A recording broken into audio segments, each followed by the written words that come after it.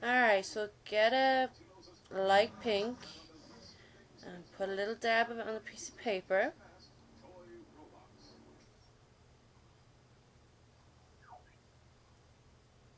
Now we will get a daughter and stick it into the polish, and you want to create a dot in the center like so. How big, it depends on you.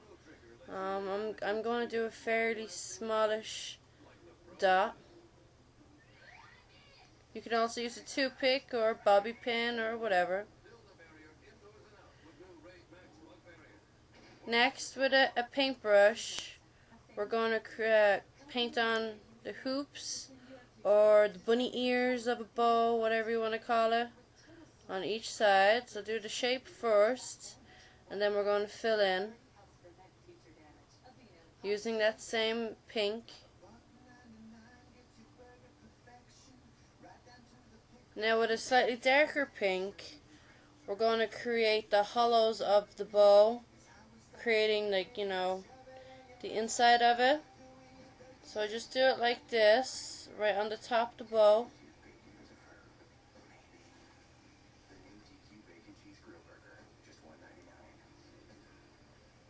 And then go on the other side and do the same thing.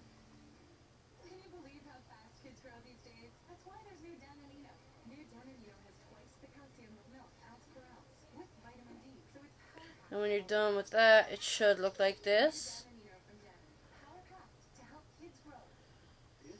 And now apply some clear coat.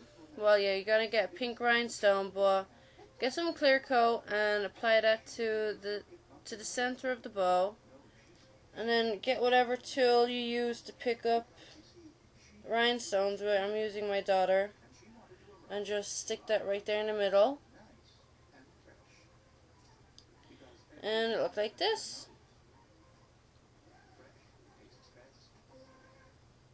Now I'm going back to my paintbrush and the very tip of it and just dipping it into some of the darker pink and creating a series of little dots on the light pink.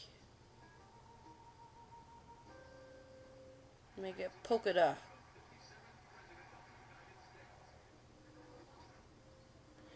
Then this black, I forget the name of it, but it's not quite black. It's like a smoky black, and I love this one for doing shading. So you'll want to get a striping brush. I picked this one up at Sally's if you're interested. Now we're going to create a thin line, and we're just going to create a little bit of shading where the darker pink meets the lighter pink, because the two pinks kind of fade together, so you want to put something in there to separate the two of them, and that black is perfect for it. And here you go, here's the finished look. Such a cute and easy bow.